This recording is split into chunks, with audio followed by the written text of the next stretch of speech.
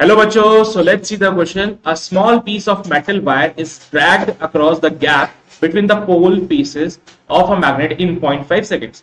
The magnetic flux between the pole pieces is known to be 8 into 10 to the minus 4 Weber. The magnitude of EMF induced in the wire is, first option is 16 millivolt, second option is 1.6 volt, third option is 1.6 millivolt, and fourth option is 16 volt.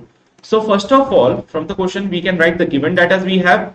Okay, so it is given that metal wire is dragged across the gap between the pole pieces of a magnet. So basically, if we have a magnet, so these are the poles. Okay, these are the poles of the magnet, and the wire is dragged in between the poles.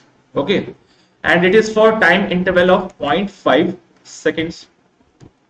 Okay, so we have the flux is also given as phi as 8 into 10 to the power minus 4 Weber, and we have to calculate the magnitude of EMF induced in the wire using the Faraday's law. You can simply say that Faraday's law, you can simply state that induced EMF equals to delta phi by delta t, and delta phi you have value of 8 into 10 to the power minus 4 upon time interval as 0.5.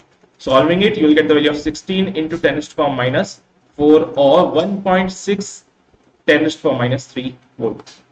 So guys, 1.6 into 10 to the power minus 3 volt can also be written as 1.6 millivolt. So this is your induced EMF, which is in option number C. So your option C is absolutely right. I hope you got the concept for this question. All the very best.